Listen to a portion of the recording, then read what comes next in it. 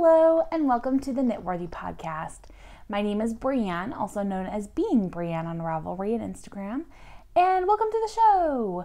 Today is episode 93. It is Thursday, November 8th, 2018, and this is going to be the final episode of the podcast. I wanted to let you know in advance instead of leaving it to the end, just so that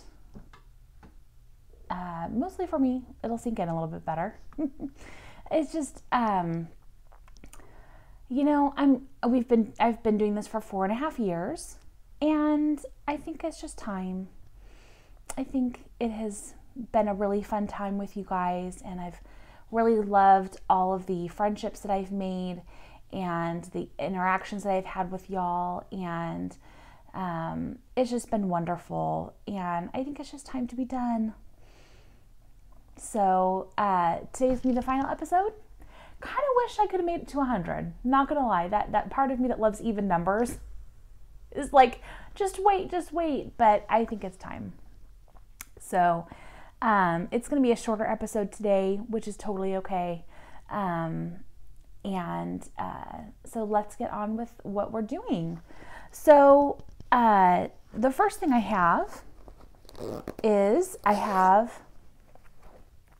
Brian's Christmas socks for this year. Every year I make Brian a pair of Christmas socks. It's been a tradition for years upon years, and he looks forward to them. I look forward to making them.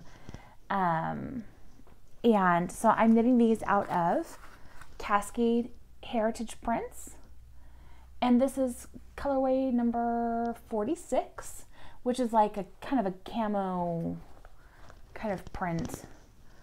I mean, with stripes. Camo isn't really stripes, I know that, but the colors are kind of camo-ish. I have the first sock finished. The second sock, I have managed to get past the foot. I turned the heel, and I'm about 5 rows into the leg. I love this yarn. I would knit out of this yarn anytime. It's just a great, solid, heavy working yarn. And it is on the softer side compared to something like Opal, which isn't scratchy, but it is just a little bit more rustic. And I've made several socks out of this yarn. I love it. And oh, my bag. I just showed my bag, so I'll show you who made my bag. My bag is made by A Needle Runs Through It, who is on Etsy. She still makes bags, I believe, on Etsy. But I purchased this probably about 5 or 6 years ago, maybe 4.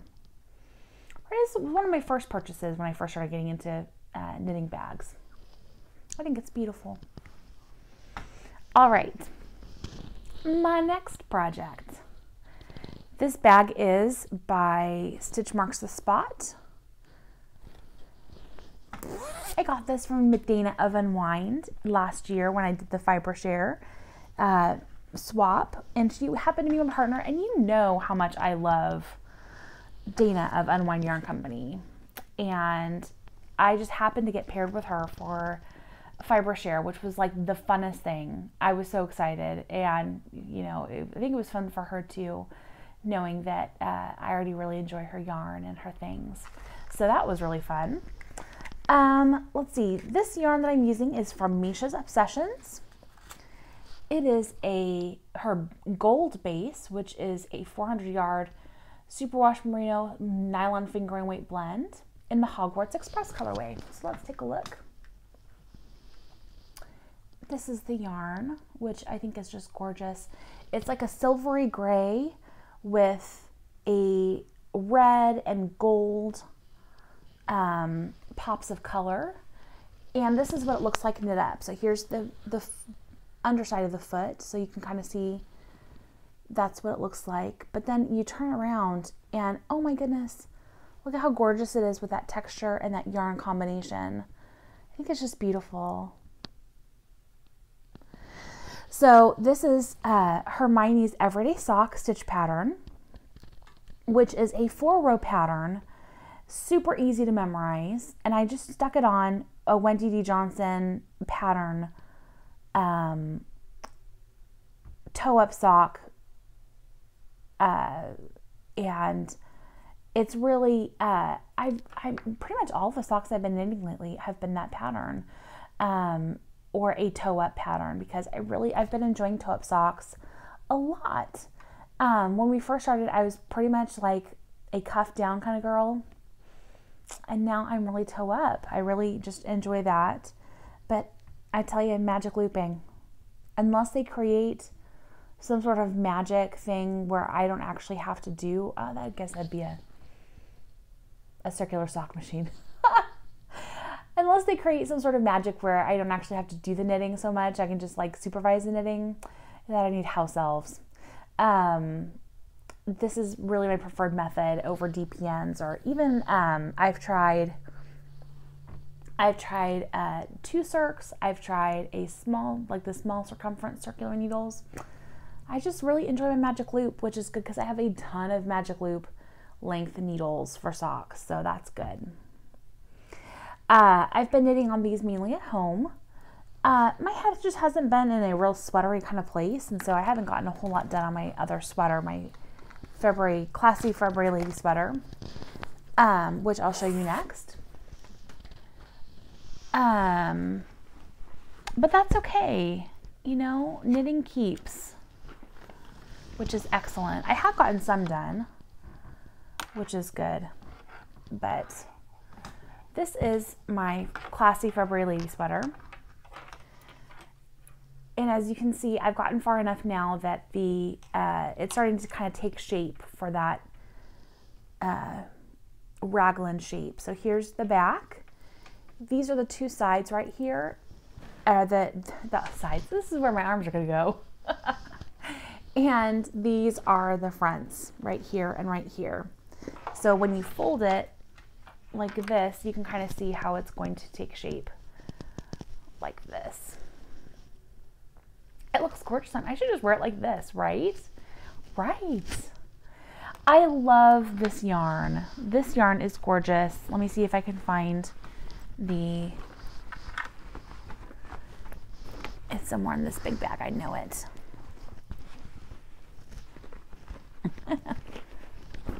Of course, the last place I look. Although if I did find it and I kept on looking, that wouldn't be good either. This is Dream in Color Classy in the My Fair Lady colorway. That's what the tag looks like. Colorway number 910 is My Fair Lady. I got this at the Loopy U. Last year when Michelle and Laurette and I went to go to Yarn Fest in Colorado, and we stopped by the Loopy U to go see all the Loopy elves and go shopping there. They had never been shopping at the Loopy U before. So that was a lot of fun. We just really enjoyed ourselves, and that whole trip was just a great trip. Number one, because Michelle and Laura and I had spent a lot of time together, but not actually taken a trip together before, and so I don't think any of us were quite sure how that was going to work. They had taken trips together, but I had not been included in the mix, and so it ended up being great. We had such a wonderful time, and I think that it was just a great mix of personalities and people, and we had space when we needed it. We had fun when we wanted to. They took classes. I was happy just to sit and talk and knit and shop, and it was just great. And that makes me remember, I'm going to be going back to DFW Fiberfest in April, and I'm so looking forward to it. I'm going with Tammy, who's Darth Knitter, with Wanda, with all of my friends that I went to before. We're all going together again, and we're going to hang out and have fun. I missed out. I was working. I missed out on being able to sign up for classes. The classes that I wanted were all full, and so I'm going to have to see if there's anything else that's left that I'd be interested in still. But yeah, but you know what? If I don't take classes, it's no big deal. I had so much fun last year. I took one class, my class with Franklin Habit, which was wonderful. And then the rest of the time I just shopped and I sat and I talked and I knit and made new friends, and it was great. So seriously looking forward to that again. I think it's going to be a great trip. I'm already saving up money. Have I knit with any of the yarn that I purchased this year? No. Do I need to? Yes, desperately. But I'm already saving up money for this next trip.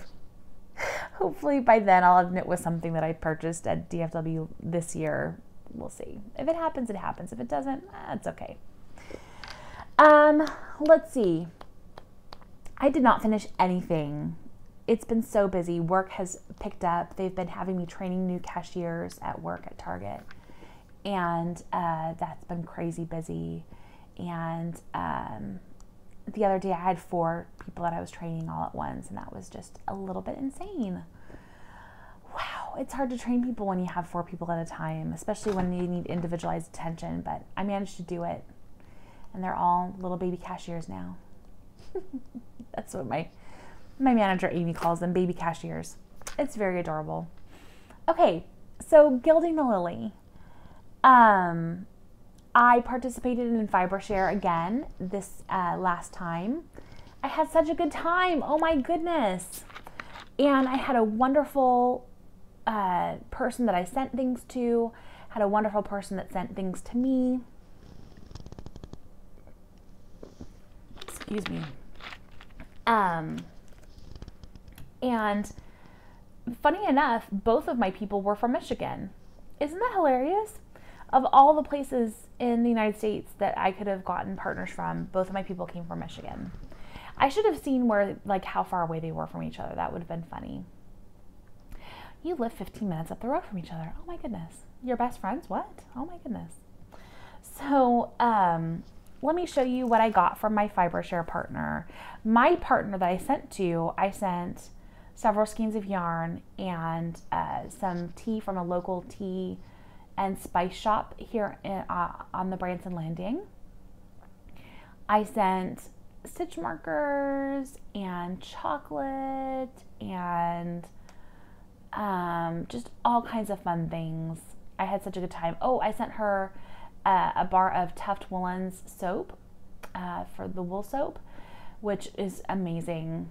I love that stuff now. I got this soap for myself, like that body soap for myself, and some of the like essential oil like body perfume, which is amazing.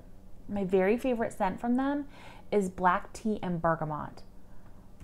I want to like lather myself up in that and then like just smell like it all day long because it is so good. And whenever I go into my bathroom, I can smell the soap in my shower and it smells amazing. Oh my goodness. Love it. I also have red currant and mandarin, which is beautiful. That's my second favorite. And I have one more, which I can't remember at the moment. I think it's like a plum scent.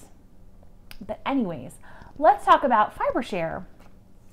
If you're unfamiliar with FiberShare, it is a Instagram-based swapping fun thing, and you get paired with a person that you send a fun package to, and you get matched with a person who sends a fun package to you. They are not the same person.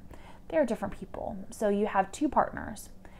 It is so much fun. You fill out this very long questionnaire to which you specify the things that you love, the things that you don't love so much, things if you have allergies, other things that you're interested in, and you know, your preferences, maybe things that you collect, things that you're interested in. It's so great. And you kind of get an idea of the person that you are going to be sending things to, and then you send them things. You send them at least 200 grams of yarn. That's the requirement. Other than that, if you want to send extra things, that's totally okay. But the 200 grams of yarn, that's what you are required to send. They have, you can specify if you prefer like acrylic yarns or if you like more natural fibers. You can specify, you know, like your favorite dyers, people that you are interested in trying out. And it's not like, you know, like a mandate of you have to send me this yarn, like the specific yarn, but it's just, you know, kind of like more a guiding post of, you know, these are the kind of things that I like. So of course I specified that I prefer natural fibers. And so this one, the dog chewed off the, chewed off the yarn band. So this is the first yarn that I got. Isn't that gorgeous? This is Manos del Uruguay in the Clara base. It's Black Forest is the colorway. It's 100% superwash merino, 358 or 385 yards per 100 grams. So isn't that gorgeous? I think that really needs to be like a hat. I think that's really pretty. I just love that pop of teal amongst the black, and even the black has like kind of undertones of that teal color. So that's the first thing I received.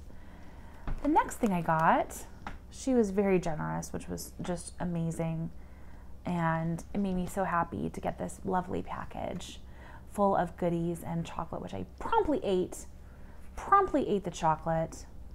This is Madeline Tosh in her Twist Light. It's a 75% merino wool, 25% nylon, fingering weight, 420 yards.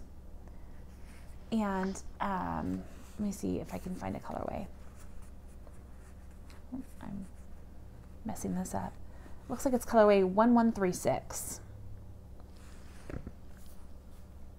So I'm thinking that would be a beautiful addition to a shawl, like a multicolored shawl. Isn't that pretty? Okay, obviously I love blue, right? Yes, blue, purple, green, teal. If it's somewhere in that thing, I'm thrilled. So the next thing, I don't remember if I even specified that I was interested in this dyer. However, look at what I got. I got some October House Fiber Arts yarn. This is her Sojourn Sock, which is 460 yards of a superwash merino nylon blend, 4-ply, in the elderberry colorway. I don't know if you can see, this has just a beautiful shine to it. Can you see that? And I love that colorway. It's just a beautiful kind of a lavender elderberry colorway. But I love October House. In fact, on my wheel, which my cat has broken, is some October House fiber actually right now. I need to put a new drive band on it because my cat has bitten through it. Oh my word. This cat. Oh my goodness. She's adorable and she's just the sweetest cat. But she loves to play with the drive band on my spinning wheel. And unfortunately, we live in such a small place that I don't really have a good place to put my spinning wheel other than where it currently is. And I can't exactly ban her from the majority of the house because it's a very open kind of concept. So yeah, so I was super bummed to go and realize that my drive band has been broken. Oh, Callie, what are we gonna do with you? The last thing that I received, the last skein of yarn that I received from my partner is this beautiful yarn, which I have no idea how she knew I wanted to try this dyer. Didn't even mention it, but it's from Hue Loco Yarns. And this is the Upstate colorway in her Spun Sock, which is an 80-10-10 superwash merino cashmere nylon blend. Hello, cashmere. It's a fingering weight, but you know I love a good fingering weight yarn. My gosh, seriously. This is a lovely, like a light brown colorway with speckles of darker brown and kind of like an orangish color. You see that right there? Isn't that pretty? So I think this is going to be a pair of socks because I do think that that would be beautiful in a sock. Don't you think so? I do. The last thing that came into my stash, there's more, is, if you remember, I placed an order with Nomadic Yarns for a skein of the Arthur Weasley in her trusty sock. Oh my gosh, right? Look at that yarn. Okay, it's gorgeous. 462 yards of a 75% superwash merino, 25% nylon blend. You too can go on Etsy and go get some of her yarn. She mostly has Harry Potter themed yarns, and I bought Molly Weasley for myself. Of course, if you buy Molly Weasley, you have to buy Arthur Weasley to make a pair of socks for your husband. Am I wrong? No, I am not wrong. So I think this is going to be, I think next year I'm going to make Christmas socks for me and Brian, and make Molly Weasley socks for me and Arthur Weasley socks for him. How cute would that be? It would be adorable. Oh my goodness. So yes. And I believe she's going to be going on a dyeing hiatus through the end of the year, as far as like her dyed to order things. Now, if you want to purchase yarn from her, traditionally she has a 5 to 6 week lead time. So you purchase the yarn, it is dyed once you order it, and she has about 5 to 6 weeks usually in which it takes her to do that, because she has a very high volume store, which is wonderful for her. I'm very happy. And honestly, I have sock yarn enough that I can wait. And I know it's not like I need to start casting on this sock right this second. So, let's talk about books. Yay! I finished Aunt Dimity's Death by Nancy Atherton. It was adorable. Was it predictable? Why, yes, it was. Was it so fun? Yes, it was. Was it cozy as a cozy mystery should be? Yes, it was. It was all those things. I actually purchased the second book on Kindle, which is Aunt Dimity and the Duke. And I have started that book. I'm not very far into it. I cannot find my iPad. I have looked and looked, cannot find it anywhere. I don't know where it is. So I prefer reading on my Kindle, on my iPad, just because I don't have to do this every 30 seconds to swipe through the next page. So I will need to find that and get to reading, because I'm into where it starts getting interesting. I'm a little bit frustrated that the lead person, the female character, is described as being a little overweight and frumpy. Not all people who are overweight are frumpy people, okay? So that was just my own little pet peeve. You know, I'm fine with her being overweight and, you know, still put together. She's got a good job. It's not like, you know, she's, you know, has, you know, like she's not a good person. She's fine. She's just, you know, I don't know. It just frustrates me a little bit. It's just a little bit of an annoyance. So that's what I finished. I finished Aunt Dimity's Death by Nancy Atherton. Dimity is spelled D-I-M-I-T-Y, in case you were interested. I also just recently finished Girl Logic by Eliza Schlesinger.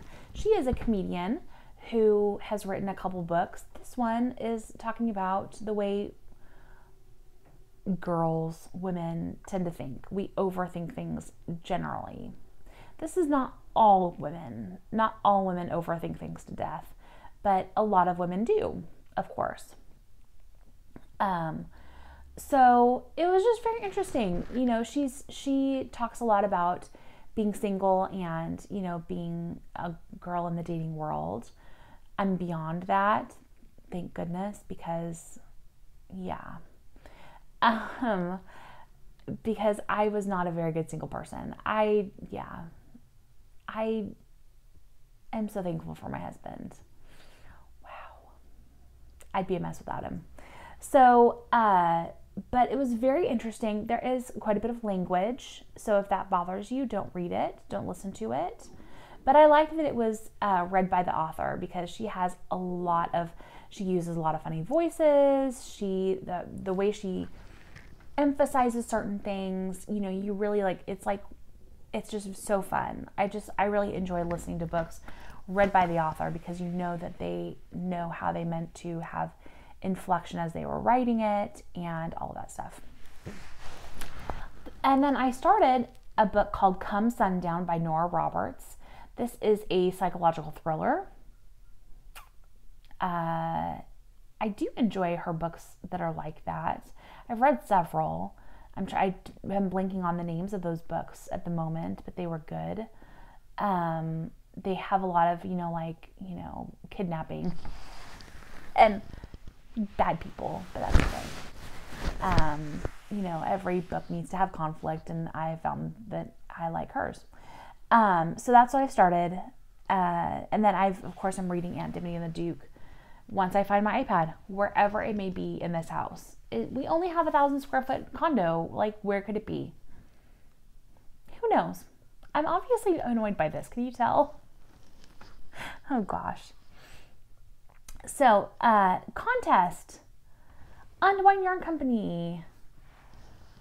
We had a contest going on, a giveaway for a skein of her yarn that looks like this, which is a beautiful skein of yarn, and its name is The Most Sincere Pumpkin Patch. But I don't think that this is just a fall colorway. Do you? I think this could be really a year-round colorway, just because it's not so fallish that you can't wear it any other time of the year. But let's face it, I wear my red and white Christmas socks all year long. I wore them yesterday. So, it's okay. If you want to wear Halloween socks in March, you do it. You rock those socks, friend. My tummy is rumbling. It's early and I haven't eaten.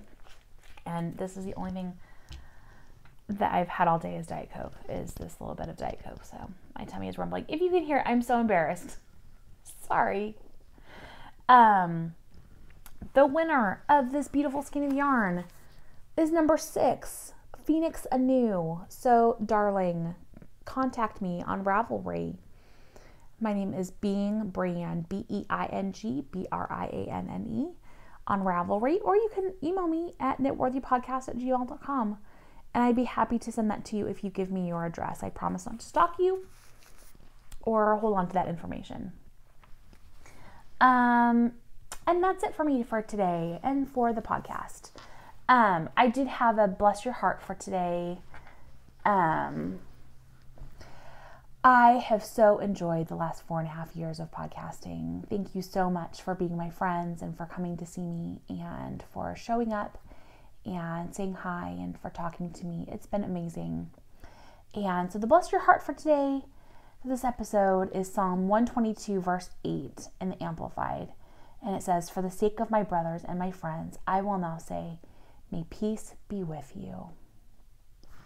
Love you guys. And don't forget, I will not say it again, but I will say it to you, and you have to remember it this time. Okay? Ready? Don't forget that you are knitworthy. Bye, friends.